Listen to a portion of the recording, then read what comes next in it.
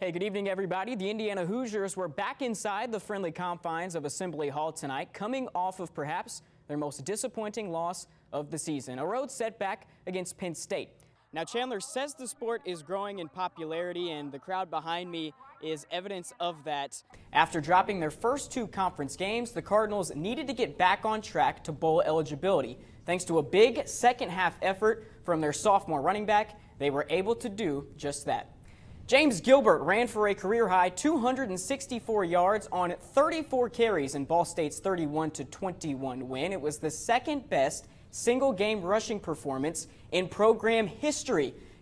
Yeah, guys, this Northern Illinois sideline definitely excited as they begin the second half. They just met as a team out on the field and jumped around a little bit to get ready for the second half. Obviously, it's a difficult thing to start a season 0-4, but head coach Rod Carey told us earlier this week he doesn't think that he's had a senior class that would have been able to handle this as well as this senior class has. Once again, it was turnovers that cost the Cards a chance to win on the road.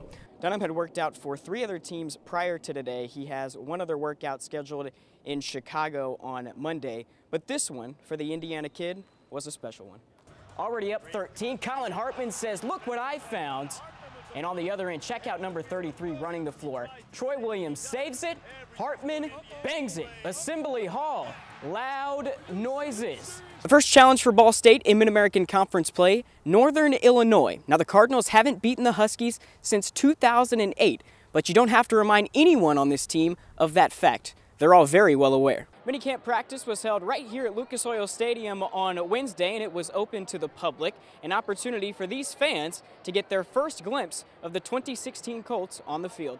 On November 24th of last year, Ball State football finished its 2015 season with just 3 wins. Fast forward to 2016, the Cardinals have already won 3 games, and it's not even October yet. Later on, though, check out this move by Daleville's Michaela Craig.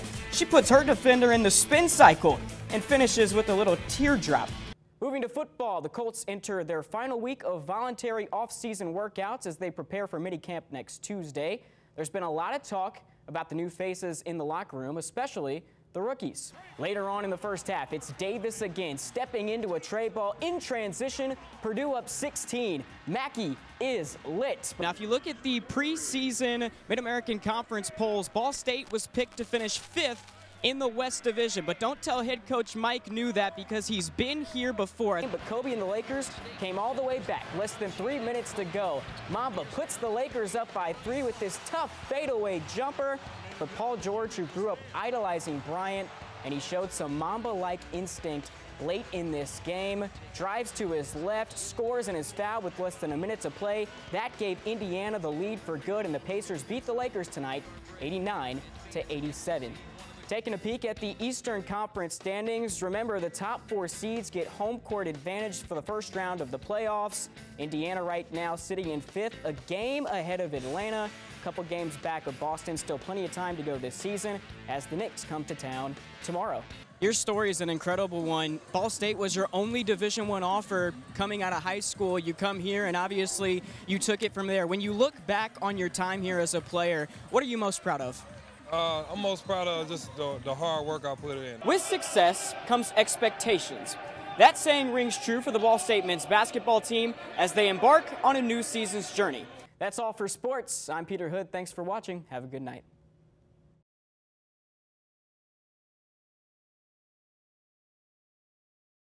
It was a disappointment. Like I said, 8-8 is not good enough. Not good enough. That's what everyone in the Colts organization will tell you when talking about last season. And in response to the disappointing year, the organization made a lot of changes in the offseason. Enter new defensive coordinator, Ted Monachino. I want them to look fast. I want them to look like they play together. I want them to look confident in each other, and I want them to look like they're not afraid to make a huge play for us when we need to. Monachino is trying to make big changes to a defense that ranked 26th in the league last year. It's still early, but his group seems confident they can improve. I think it's a lot of tools we have in place, and guys are making big strides, and we're improving by leaps and bounds. So I feel real good about what we have. There's no doubt the Colts have had their fair share of defensive inconsistencies in the Chuck Pagano era, but Pagano is optimistic that that will change this season. we believe every year, and there's going to be things that happen. Our goals and our vision has not changed. We want to be a dominant defense, and until we get there, we're going to keep grinding and doing everything within our power to get to that point. Around Indy has always been about the offense, scoring a lot of points. We want to be that defense that, when we come out, they cheering also, not just when the offense come out. We don't want to be labeled an offensive team. We want to be labeled, a team. A team with hopes of lifting the Lombardi at the end of the season. Peter Hood, 24 Hour News 8.